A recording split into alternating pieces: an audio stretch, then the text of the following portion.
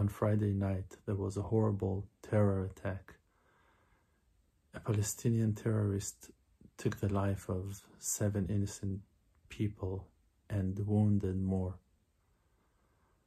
Except for the horrible pain of the loss of their beloved families, there is one of the families that are struggling financially with a great debts and horrible poverty. A family of 8 children with their 2 parents living in a 2-bedrooms apartment in Neve Yaakov, Jerusalém. Help us to help them. It's so important to help these poor people who lost the most precious thing in the world.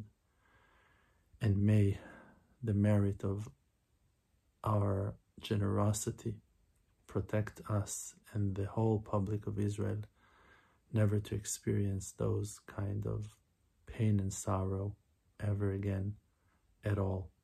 Amen.